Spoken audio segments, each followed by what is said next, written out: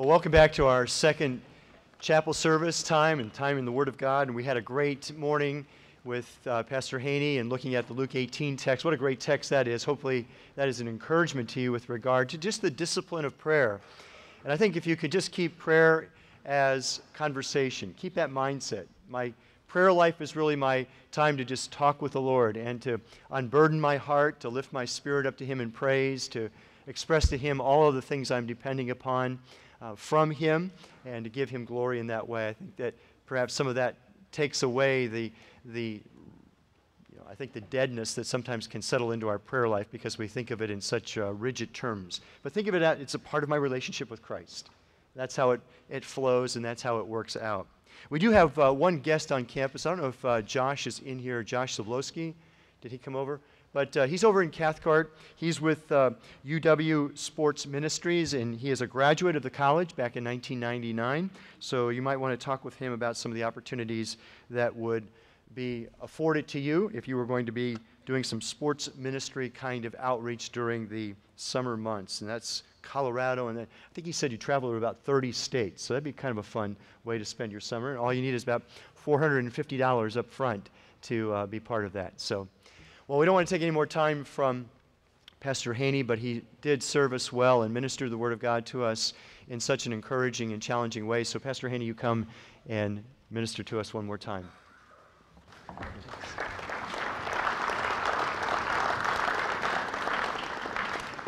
Please turn your Bibles to Philippians chapter 1. Philippians chapter 1.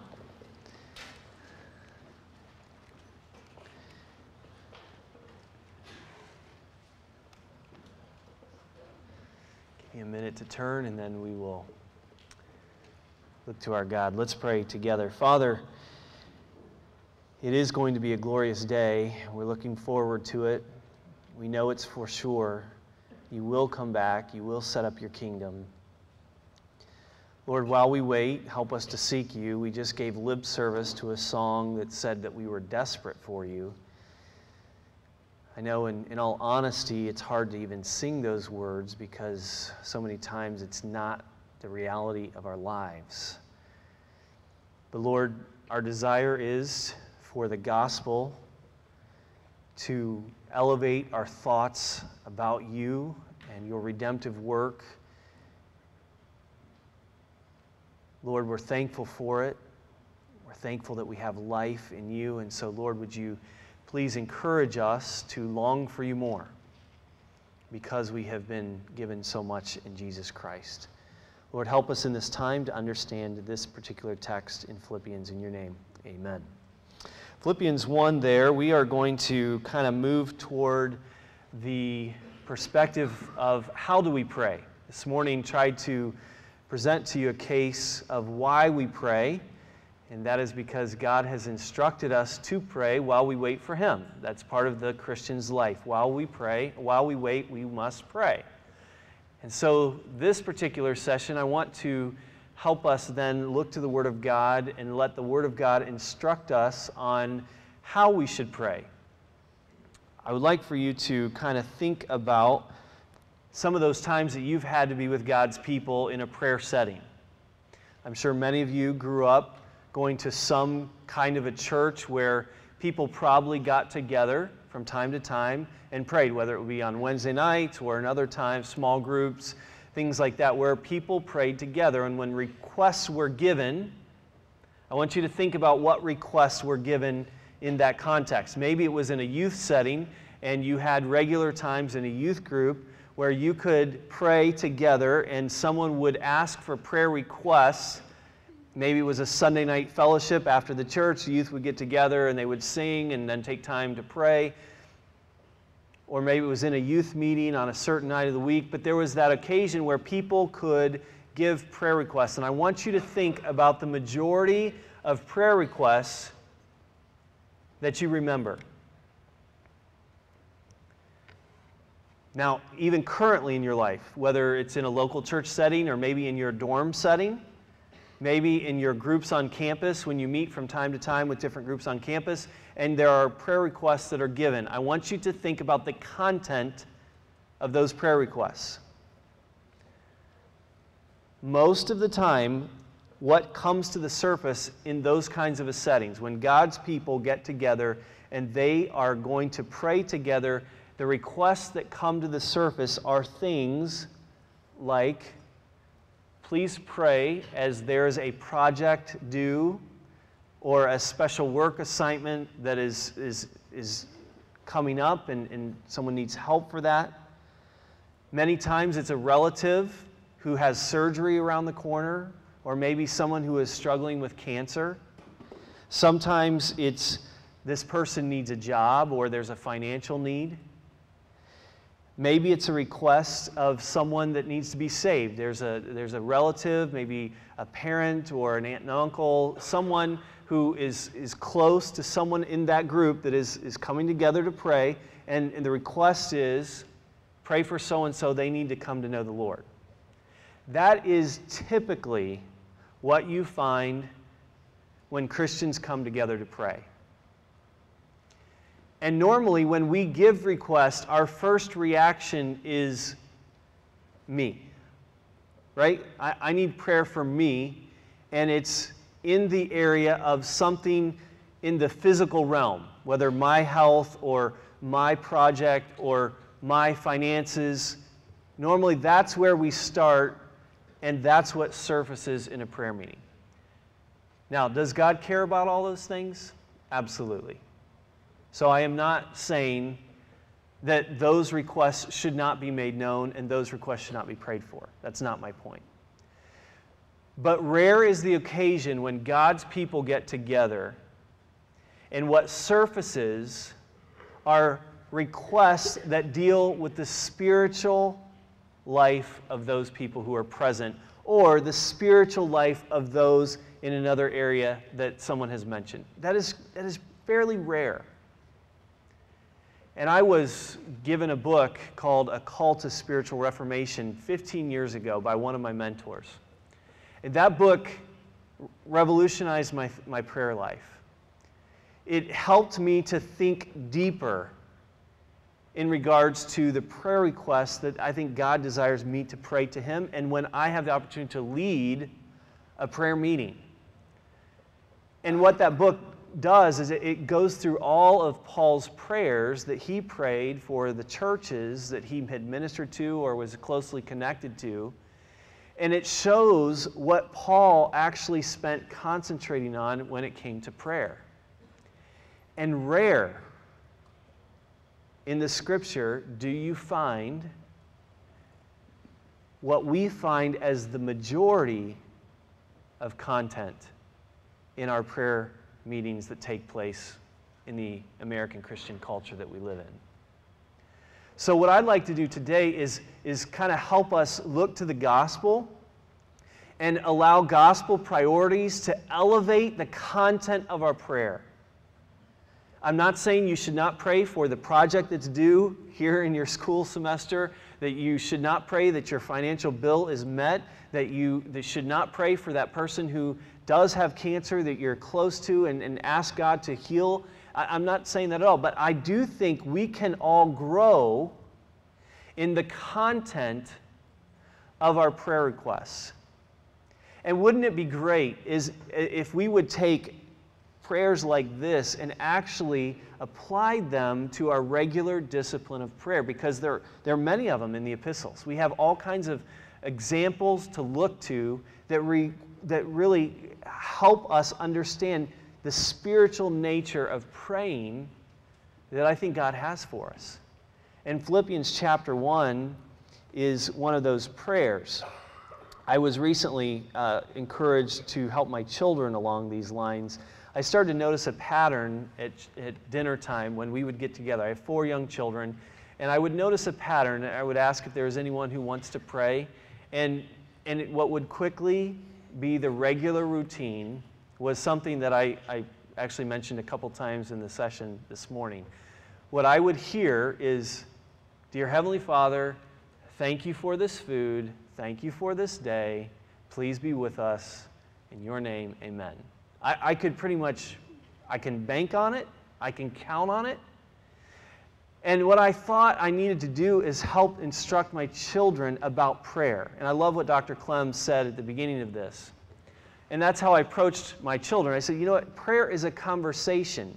If you were friends with someone or you were in a close relationship with someone and every time they came to talk to you, they said 3 phrases, would that not be extremely awkward?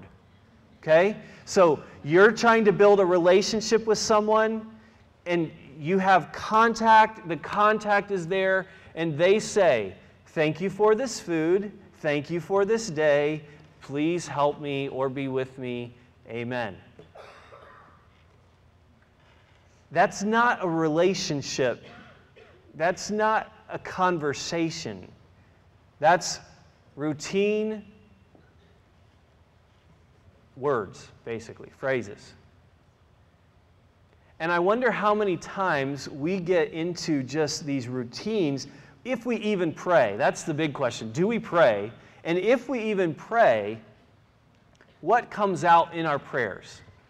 Is it very me-centered, or is it gospel-centered?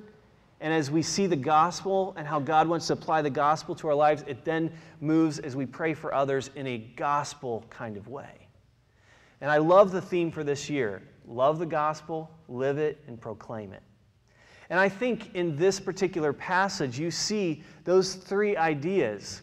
There's a love for the gospel, and then there's this living of the gospel, and it's wrapped up in Paul's prayer.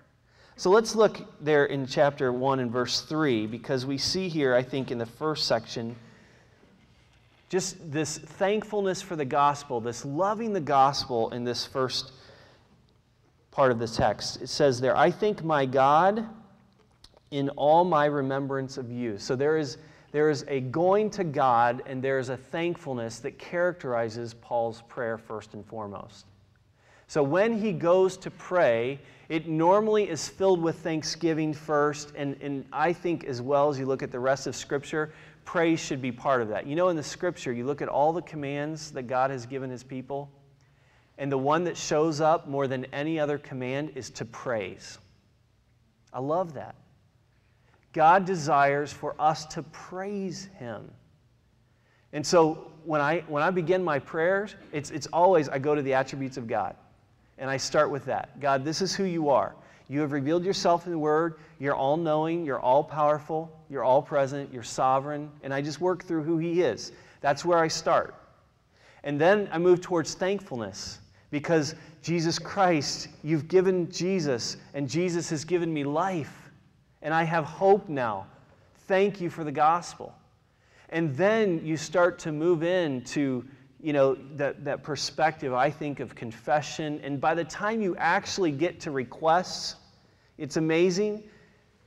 I don't have time to pray anymore. I have spent the majority of the time just praising, thanking, confession, to where the requests that I thought were so important, they really aren't so much in light of who God is and the gospel that I so richly enjoy. And Paul here, in many of his prayers, he starts with thankfulness. And so what he thanks God for, look back in the text, I thank my God in all my remembrance of you, always offering prayer with joy in my every prayer for you all. Look over at verse 7. For it is only right for me to feel this way about you all, because I have you in my heart, since both in my imprisonment and in the defense and confirmation of the gospel, you all are partakers of grace with me. For God is my witness, how I long for you with all the affections of Jesus Christ. Paul, right from the beginning, he is thankful for the relationship they can have, but it's centered around the gospel. It's in Jesus Christ. And there is a really, really strong connection. He says, I long for these people. There's a strong affection that I have. He really, really cared about this group of people. He was going to God, and he was thanking God for the relationship that he had with them, but it was based on the gospel. It was all wrapped up in Jesus Christ. They were partakers of God's grace together. When is the last time when you went to pray for maybe one of your roommates, maybe one of your family members back home, you started the prayer with, God, I'm so thankful for this relationship because it's based in the gospel. Has that ever crossed your mind? That we would elevate the content of our prayer to a gospel level because we love it so much. We love the gospel and how it has affected every area of my life and every relationship, that when I look at my relationships, it's all about the gospel, and so I run to my God on a regular basis. And Paul says he regularly prayed for these people, and he prayed and he thanked God for the relationship that he had, but it was based in Jesus Christ. And then he says that he is thankful because they were partners with him in the gospel. Go back to verse 5. In view of your participation in the gospel from the first day until now. Paul says, you know what? You were not just my friend. We were actually co-workers in the gospel. You worked with me as I was here, and you met my needs, and it was all based on the gospel. And so, again, content of prayer. God, I thank you. I thank you for these people. I thank you that I have a relationship with them and I care about them. And it's all because of Jesus Christ. It's based in Christ. And I'm thankful that the relationship is so strong that we're actually partakers in the gospel together. We're partners. I'm praying for them that they would live out the gospel, and they're praying for me that I would live out the gospel. And the tone and the content of the prayer is elevated to a gospel level. Why? Because Paul loved the gospel.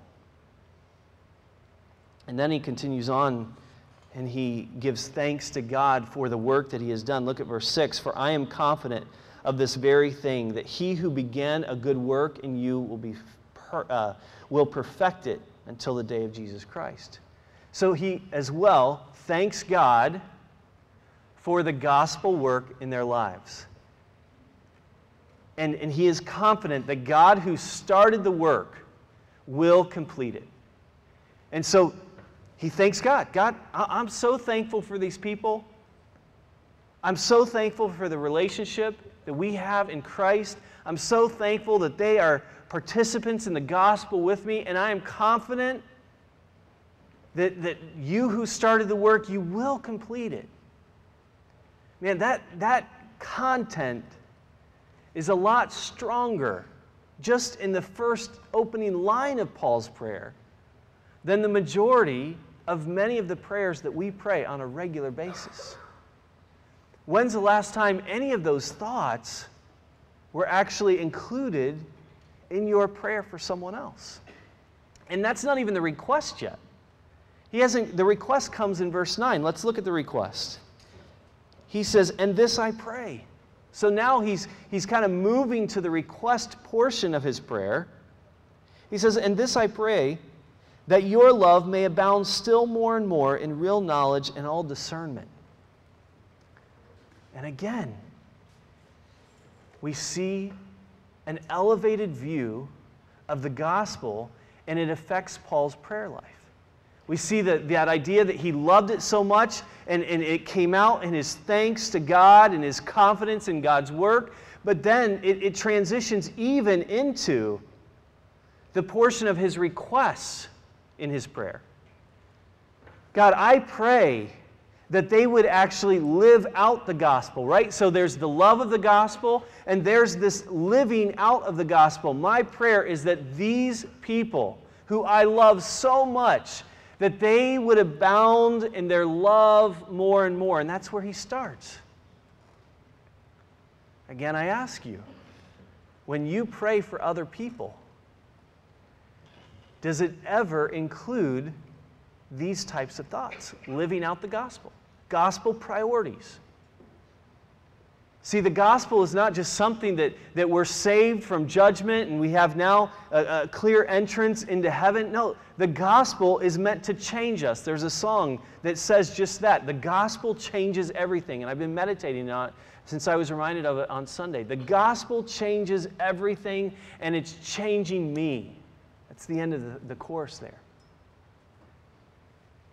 And so that should affect our prayer life. And Paul is confident that if he runs to the Father who cares, who is able to work on behalf of these people, he asks that they would live out the gospel, and his simple request is that their love would abound more and more. Now, he doesn't characterize love for who, right? In the text, we don't see there whether he means love for God or love for people. But I think biblically we can't separate the two. The two always go hand in hand. It is God that has shed his love on us, but it is God's love then that works through us. We can't necessarily separate the two. And so I think Paul is encouraging, he's asking the Lord that he would work and encourage this group of people to grow and abound in their love in such a way that they would love God more and more, and that they would love those around them more and more. So the love was kind of two-sided. 1 John 4 says this, "The one who does not love does not know God, for God is love. By this the love of God was manifested in us, that God sent his only begotten Son into the world so that we might live through him. In this is love, not that we loved God, but that he loved us and sent his Son to be a propitiation for our sins. Beloved, if God so loved us, we ought also to love one another." There's the two concepts that are tied hand in hand, our love for God and our love for people. You can't separate the two. The summation of God's commandments, love the Lord your God with all your heart and love your neighbor as yourself. So Paul, in a very basic way, when he thinks about these people, he says, God, would you cause their love to abound more and more? Their love for you to abound more and more, and their love for people to abound more and more. Those are simple concepts. But how many times does that content show up in our prayers for people? I mean, as you gather to pray for Clearwater Christian College, yes, we want everyone to do well in their schoolwork. We want everyone to have their bills provided for. We want good health. I understand all that. But what if we were constantly running to God, asking him to inspire in his children in this place a love for him and a love for others? What if that was our starting point? It was the gospel. God, help this group of people to live out the gospel in such a real way. I think we have a lot of room to grow in our prayer lives. I think God desires us to go much deeper. And as we go deeper into God's Word, our thoughts are elevated to a gospel level, a gospel priority level. Yes, we understand that God cares about the here and now and the physical well-being of all of us. He's a Father and He loves and He cares. But I think He wants even more to see His gospel worked out through our lives so that we live it more and more. And so this prayer request that Paul prays, a simple prayer request, God, I love these people. Thank you for your work in their life. Thank you for the relationship that we have through the gospel. Thank you that you started it. You're going to finish it. I'm confident of that. Please help them to grow in their love for you and their love for others. Man, it's fantastic. But it wasn't just that they would have emotion about God, right? It wasn't just sentimentalism that Paul is praying for here. There was a direction to their love. And the text goes on, if you look back there in verse 9, that your love may abound still more and more in real knowledge and all discernment. So the love is actually directional. It's pointing toward the knowledge of God. We find knowledge about Him in His Word. So it's a love that abounds more and more, and it would be one that is described as knowledge and with all discernment. And so this prayer request goes even deeper. And you're like, whoa, you lost me on point one, thanking God for, what was I supposed to thank God for? Let alone these kinds of things. And I realize it's hard and it's difficult to stay disciplined in this. I understand, I get it. But I'm just trying to ignite in your heart a desire for the text of the Word of God. And the text instructs us what God wants us to do. And so we go to the text and we study it and we pull it apart and we meditate on it. And we try just little by little. What if you just took the next 6 days and those people who you pray about on a regular basis? I'm hoping you pray. I'm making an assumption that you pray. And I know there's probably a good group in here that love to seek the Lord. But let's just take the next 6 days. And what if you started your prayers for other people the way Paul does? God, I'm so thankful that you put this person in my life. I'm so thankful that they know you, and I'm so thankful that we can have a real relationship because Jesus Christ is at the center of it. And I'm so thankful that you started this work in my life and their life, and we're confident that you're going to complete it. But as we travel down this journey of faith on this road that is so difficult, would you just help our love to grow more and more, our love to grow in the knowledge of who you are, and our love to grow in the way that we just love others and we live out the gospel in front of them. What if we did that for the next 6 days? And then you add to that another 6 days. And then pretty soon you start to develop a pattern of thinking about prayer where it's more than just the physical well-being, but it's actually filled with gospel priorities that kind of elevate our thoughts. And then as you seek your God and you pray to Him on a regular basis, you watch God do really, really neat things in people's life. And you see signs of grace show up because God is working. He's working in your life. He's working in the person who you're speaking about and praying for. God, would you just help our love for you to grow more and more?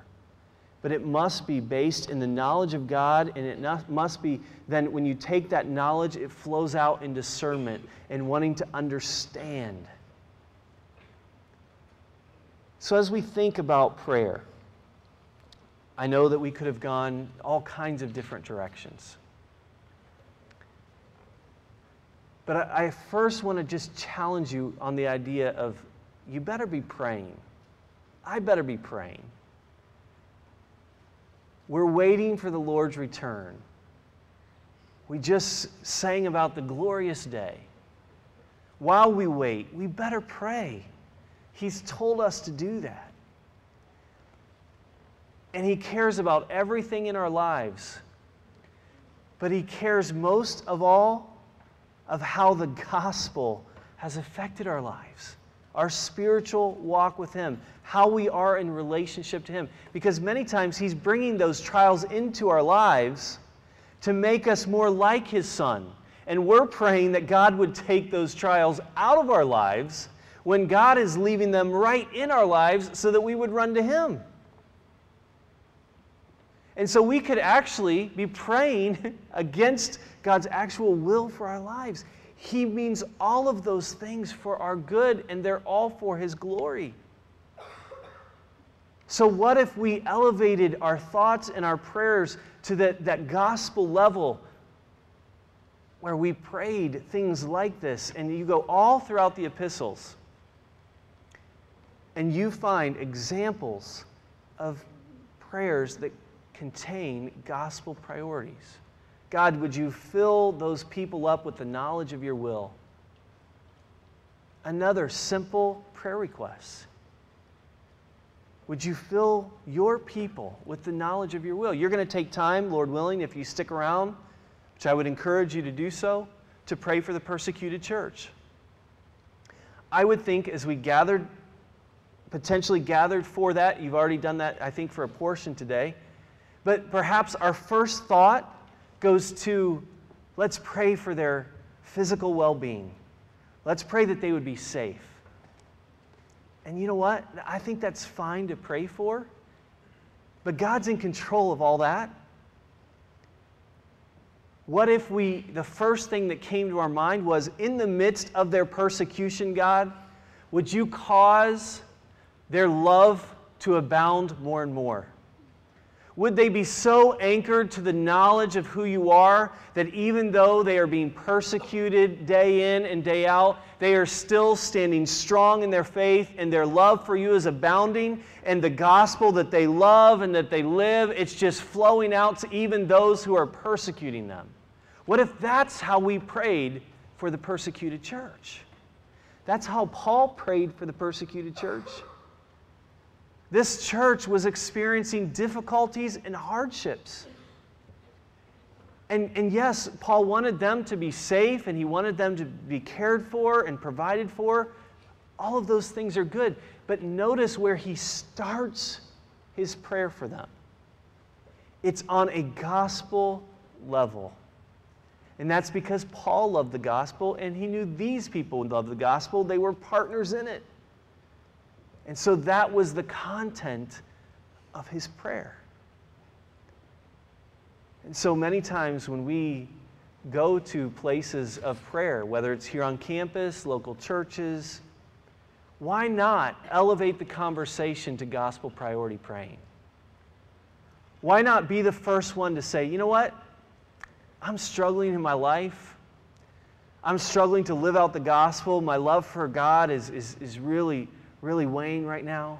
Would you just pray for me that I would love the gospel and I would live it? When people do that in our prayer meetings in our church, it totally changes the atmosphere. When people get honest and they get to that I am level, like this is who I am before God and I really am desperate for prayer and in need, it changes the whole tone of our prayer meetings. Because it's elevated to a higher level. And yes, we pray for all of the physical needs, the provision of the job. We pray for all of those things. But as a pastor, I'm trying to regularly call us to go deeper. And as we go deeper, our thoughts about the gospel and our prayer, the content of our prayers about the gospel, they go higher. And so, if you have a desire to pray, if God is continuing a desire, maybe He started years ago in your life, maybe just recently you've really come to grips with the fact that you need to have a regular conversation with God, you need to walk with Him. Can I just encourage you to run to the Word of God to find out how to do that? And let the Scripture instruct you so that you can grow in this aspect of prayer. And I would encourage you, start with Paul's prayers and just take maybe in your quiet time, just work through those little by little and start breaking apart little requests that you can remember.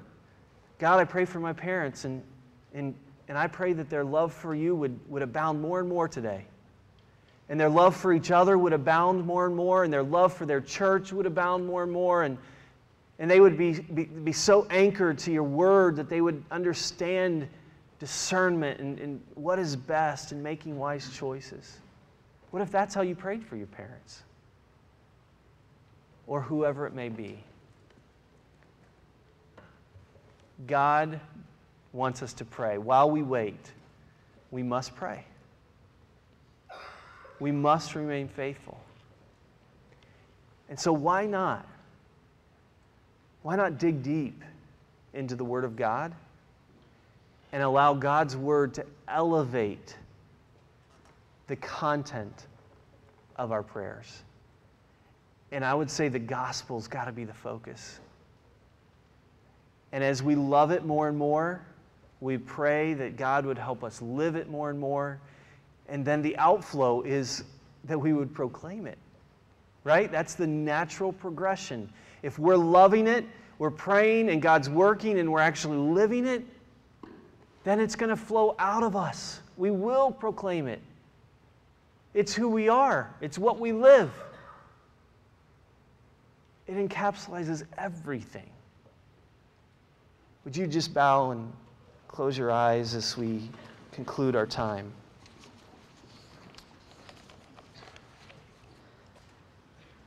We all respond to the Word of God when it's given. Whether we read it or we hear it proclaimed, we all respond. We don't always respond in a way that honors God and His Word. And so we're all choosing today to respond in one way or the other. And I would encourage you to respond to the Word of God in a way that glorifies Him and His Word. That you would say, God, I see your words, I see your text, I see your truth. And I want to respond appropriately, and I want your truth to actually produce change in my life. So, Lord, help me to live out this truth. Help me to go from here, not just enjoying prayer and access to you on this day, this set-aside day for prayer, but may I go from this place and actually strive to have a regular, ongoing conversation with you. Please respond appropriately.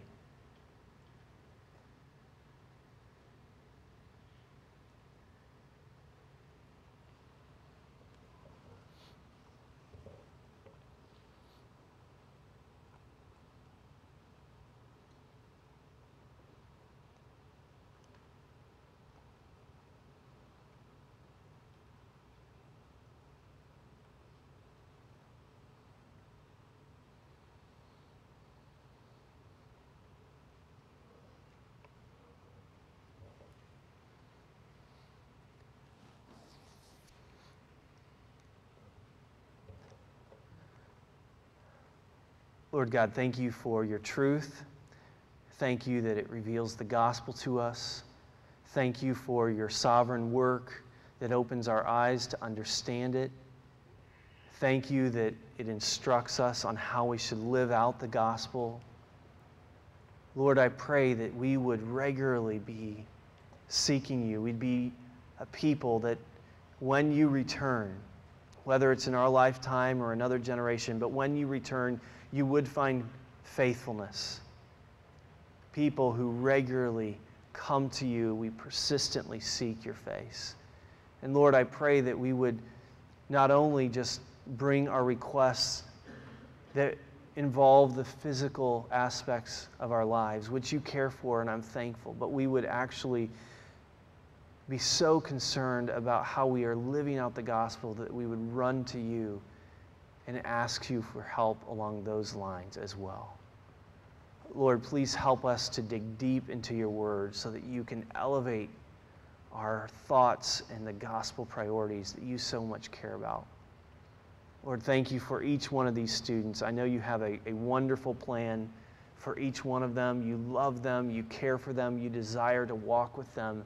And so, Lord, would you please work for your glory in their lives, I pray. In your name. Okay, just before you go, let me say that this really ends what we've laid out as the requirements for the day. You know, this chapel period will basically end, in a sense, the required part of the day.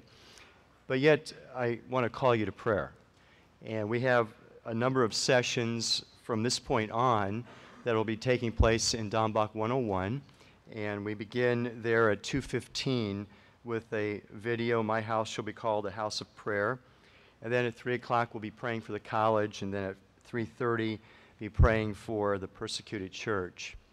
It's a great day for us, a great opportunity. And I want to again remind you that the story of Clearwater Christian College that I want to invite you into so that you can help it grow and expand is a story of a college that was founded by people who love Christ, love the gospel, and who prayed. And they saw the Lord God do some pretty amazing things in the history of the college. And so I'm really appealing to you as a college family to give yourself to prayer in the few hours that remain in this day. And I know that perhaps some of you have athletic opportunities or responsibilities, you've got to practice or whatever. And I would say I'd like to call on the captains of each of those teams. You know, would you lead your teams in prayer? And I'd like to call on the faculty. Tomorrow you resume classes, and can you take what we learned today in terms of elevating the conversation and focusing on the gospel in in your classroom as you lead those sessions and you model before the students this kind of prayer emphasis. So I'm actually calling the leaders of the campus to say, would you take some leadership? Would you stand up? Would you lead? Would you pray? Would you give yourself to this kind of commitment to the God of heaven and earth? And who knows what could happen at Clearwater Christian College when we humble ourselves and we cry out to God, Lord, this is way bigger than any one of us, and we're looking to you to do some glorious things in our midst so that you'll be glorified. We'll give you the praise for all that will take place. So a couple of sessions that remain during the day over in Dombach 101, and I really invite you to consider joining us for those times. And otherwise, I trust that you'll invest your day as wisely and as appropriately as you can. So you are dismissed. Thank you for this day.